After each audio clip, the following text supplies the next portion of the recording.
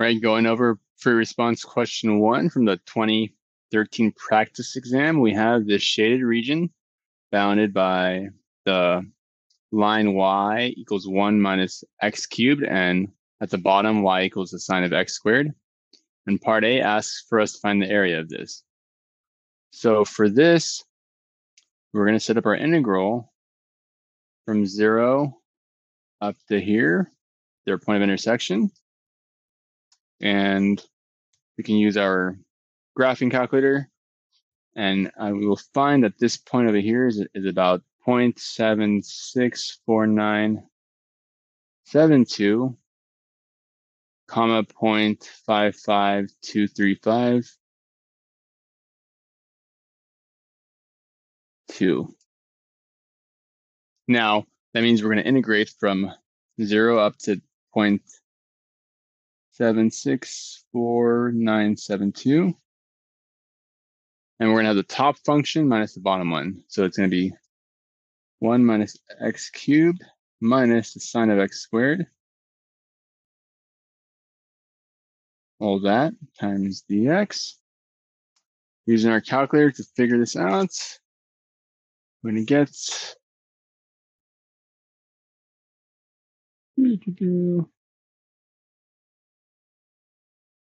right about 0.533.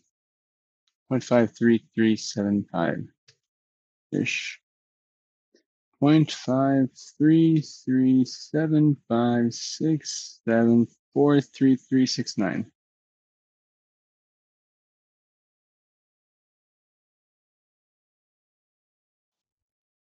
All right, part B. The horizontal line y equals k is drawn to the point where the graphs of y equals 1 minus x cubed and y equals the sine of x squared intersect. Find k and determine whether this line divides R into 2 regions of equal area. Okay. Let's look back at our equation and let's draw a sketch.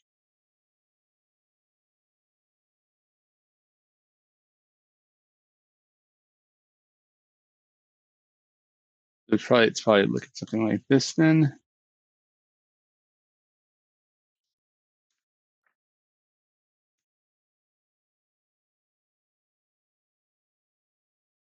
Here's my R, point of intersection. Now,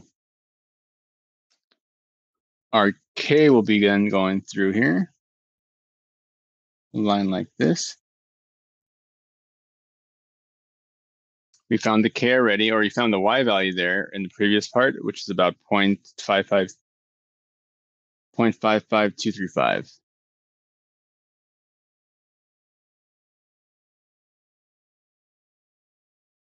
And then from there, we can just use this to solve the rest of the problem. We want to see if this region and this region are equal. So we really just define one of them because we already have the total area of R.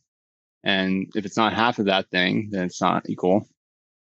It doesn't really matter. I always get numbers very close to each other. So Germany, we can, well, it's not Germany, but we can find,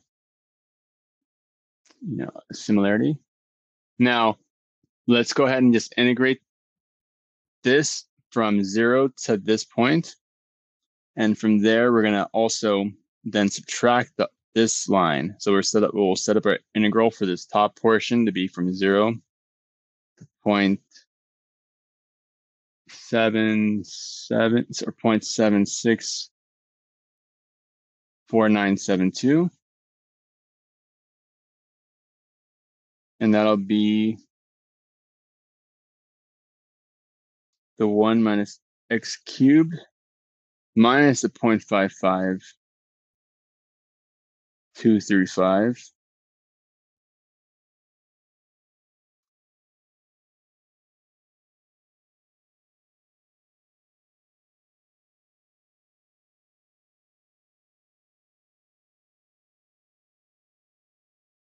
And the other one will be from 0 to that point as well, 0.764972. Except it's going to be this line minus the sine of x squared line. So in this case, this is the farther one. And this is the sine of x squared.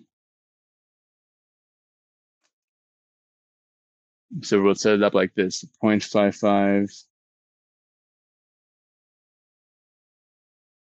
235 minus the sine of x squared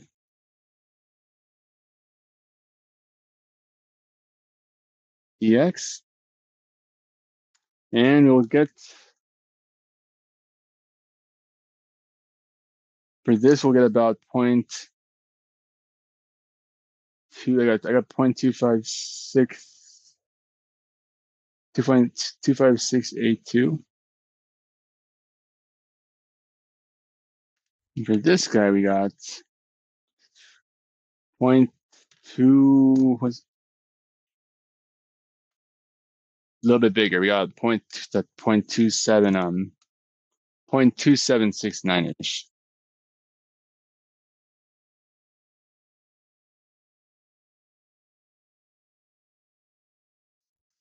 So they're not equal.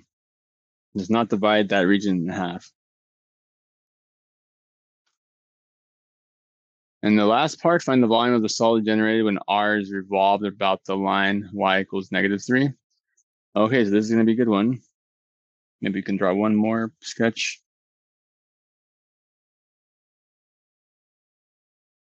X, Y.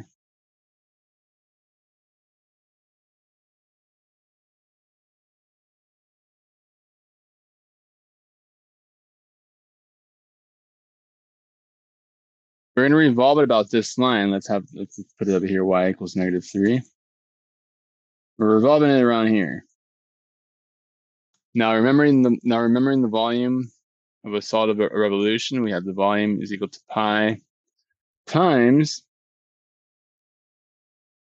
the large radius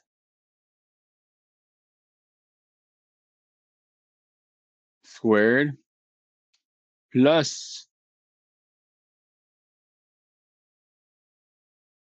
or not, well, not plus, but minus, I guess, minus small radius, or and this pi is times everything, minus the small radius, little r of x squared. That's kind of the whole basic idea we'll be using with finding the volumes of the solids of revolution. So then in this case, again, this is the y equals the 1 minus x cubed. And this line is the y equals sine of x squared graphs. So the large radius is going from here to here. That's big R. Big R is going to be, big R of x is going to be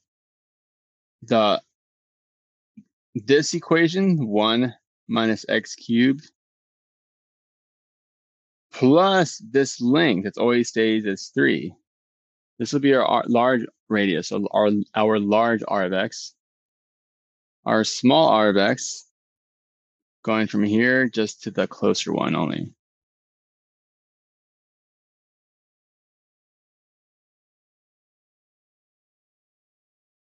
So then in this case, we would have small R of x is just 3 plus the sine of x squared.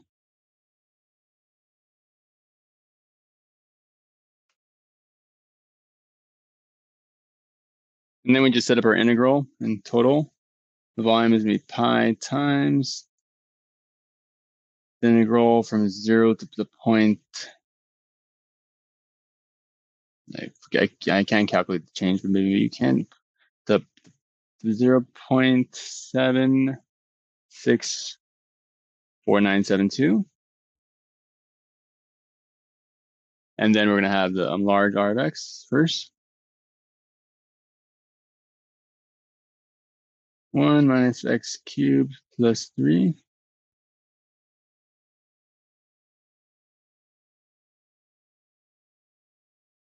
Squared minus small r of x squared. 3 plus sine of x squared.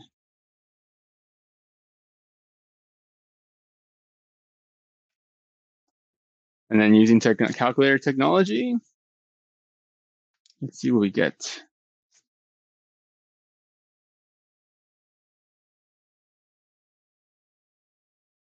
Oh, oops, I forgot to put the x squared here. And I forgot the dx. I don't want to, it's not, I should not forget those little details. In either case, though, 3.769 times pi will end up getting about 11.84.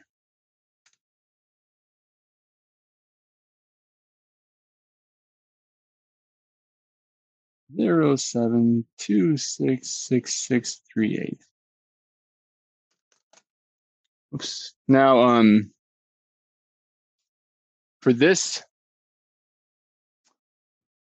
they like work for these for like in general. Be organized though, and just make sure you answer the question if they ask something in context. But that's it for that problem. So I hope that helps. Let me know if you have any questions in the comments section, and feedback is always welcome.